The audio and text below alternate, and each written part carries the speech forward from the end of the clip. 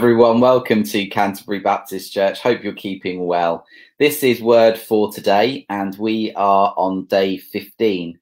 The Bible reading for today is Nehemiah 8 verse 10 with reflection written by Jen.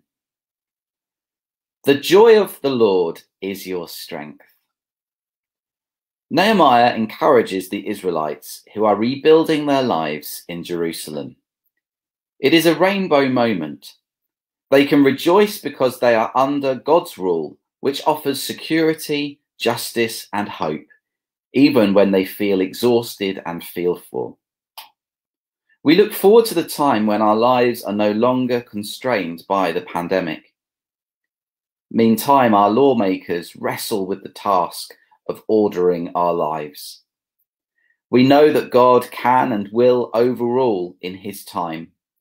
We can rejoice and find strength in this assurance. Almighty and everlasting God, we worship you and thank you for your goodness and love. We thank you for your presence with us when we feel weak and powerless. May our joy be infectious and draw others into your family. Amen. God bless you today, and we look forward to seeing you tomorrow. Just a reminder that we will be using part 2 of our Word for Today from tomorrow.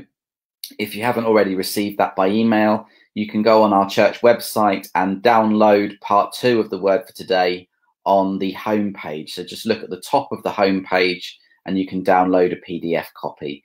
Our website is www.canterburybaptistchurch.org.uk. Thanks so much. Take care. See you soon.